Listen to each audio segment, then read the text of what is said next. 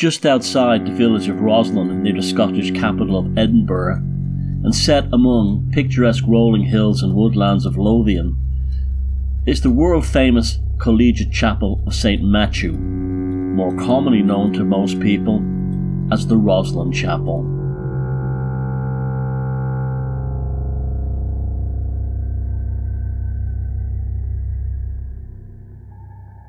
This mysterious 15th century edifice began life as a Catholic church, having been founded by Earl William Sinclair. The primary purpose of the chapel was to hold Mass for the dead of the Sinclair family members, all of whom were originally Norman in origin and not of Scottish heritage. Most of these Masses held in Roslyn Chapel venerated the departed souls of ancestors of the Sinclair family, with constant choral singing along with plenary indulgences on behalf of the dead Sinclairs.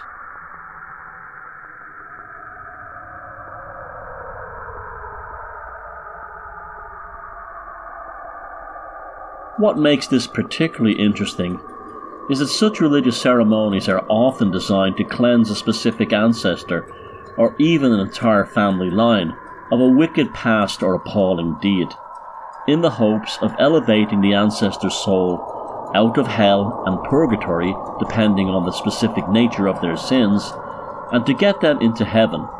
In other words, to undo a family curse so the sins of the forefathers are not visited upon the sons and future grandsons.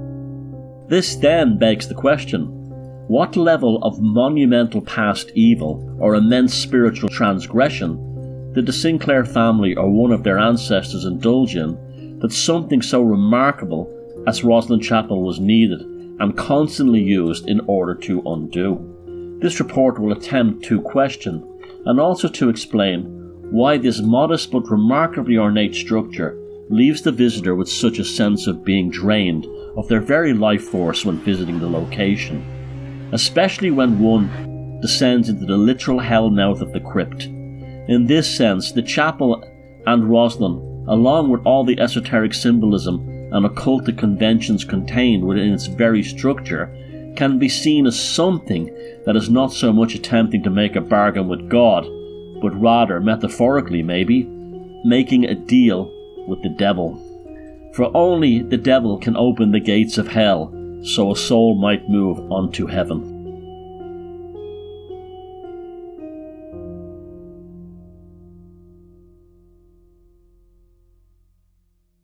To this day, despite the Reformation and the social and religious turmoil of the centuries since the building of the church, Roslyn Chapel is still under the ownership of the Sinclair family. Any attempts to place the church in public ownership have always been rejected.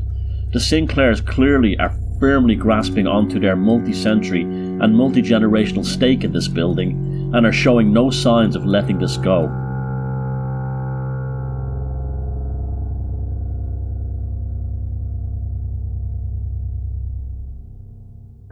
Before the construction of the chapel began, the commencement took place sometime between 1446 and 1456.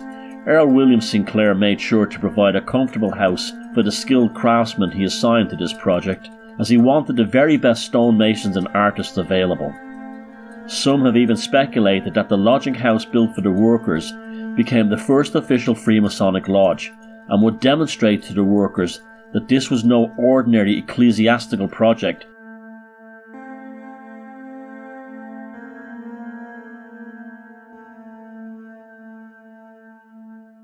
The original plans were for the church to be a large cruciform structure.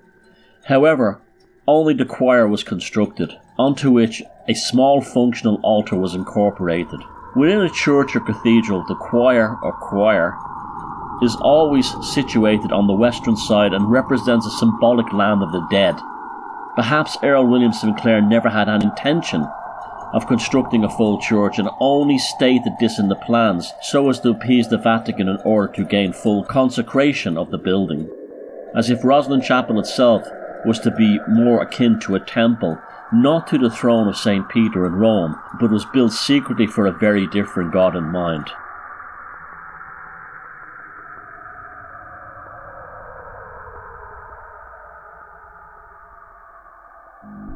The Sinclairs were originally one of the families connected to the Knights Templar, who liberated the Holy Land from Muslim control and also plundered many artifacts from the crypts in and around the Temple Mount in Jerusalem.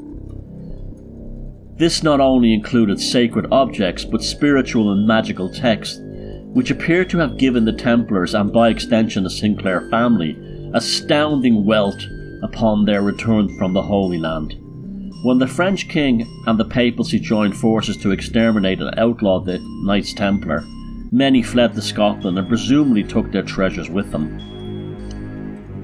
Now this begs the question, did the Sinclairs take an object or an entity, perhaps even a powerful jinn or dybbuk with them, from the Holy Land to Roslyn? And is this entity sequestered below the altar of the chapel itself? When one enters the crypt, which runs adjacent and around the subfloor of the altar, but not directly underneath it, those people of a sensitive nature find themselves feeling a sense of monumental dread and extreme evil behind a wall separating them from the subterranean level of the sealed-off altar sub-basement. The walls within the crypt next to this are covered in pentagrams and other magical symbols scratched into the surface of the stone. Clearly this wall is akin to something like the Wailing Wall in Jerusalem for some, and in this case contains something beyond the stone, masonry and mortar, and is holding back a colossal psychic and spiritual power of some kind.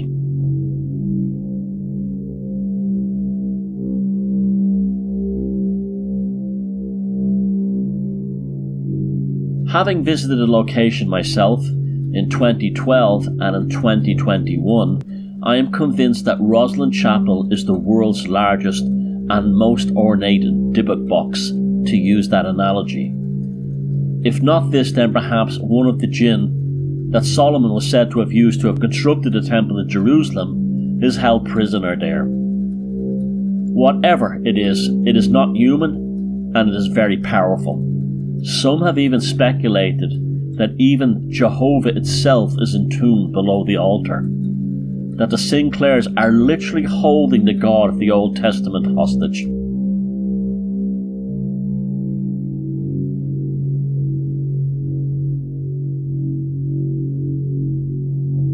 Regardless of the nature of the being itself, there is a super entity no doubt held within the inaccessible lower reaches of Roslyn Chapel below the altar, and its power appears to be fed by the popularity of the location in recent times.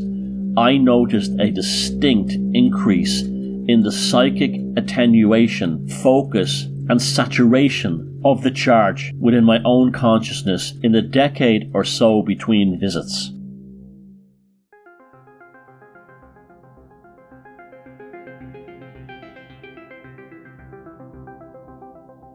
It is also worth noting that at one time, not too far from the chapel itself, one of the largest munitions factories which ever existed once stood, creating millions of rounds of ammunition to be used in the wars of Europe.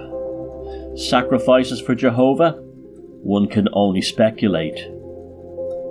Another issue is that people are not being warned of the possible effects of visiting the chapel might have upon them.